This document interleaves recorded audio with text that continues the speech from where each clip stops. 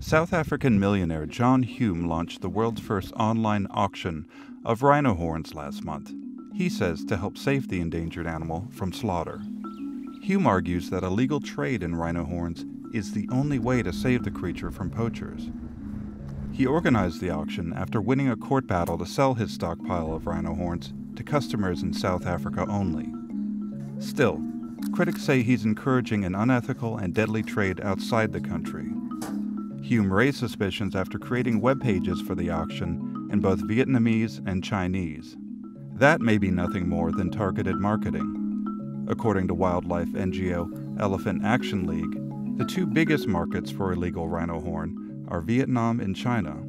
It's absolutely outrageous. John Hume's agenda is about profit. He's exacerbated the loopholes that we have in our law. Our rhinos should be protected rather than farmed, commodified and traded. South Africa is home to around 20,000 rhinos. That's about 80% of the world's population, and they're in peril due to the illegal and deadly trade of their horns. According to South Africa's Department for Environmental Affairs, poaching rhinos increased more than 8,000% in less than a decade. Poachers killed over 1,000 rhino in 2016 alone. Hume runs Buffalo Dream Ranch in Klerksdorp outside of Johannesburg. It's the largest rhino breeding farm in the world and home to over 1,500 rhinos. For years, Hume has been removing their horns to discourage potential poachers.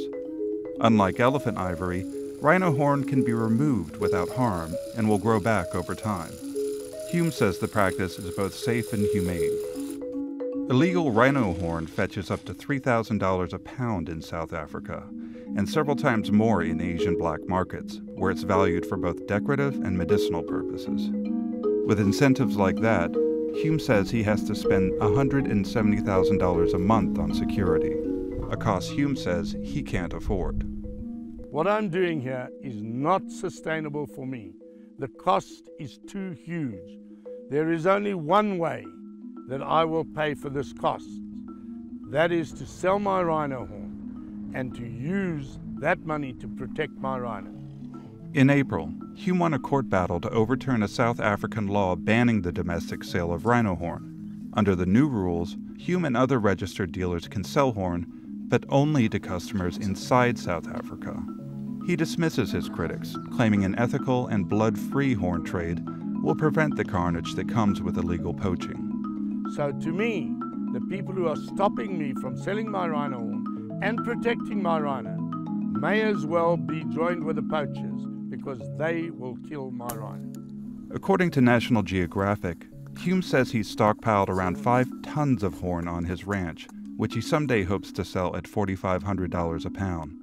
That's a total of $45 million.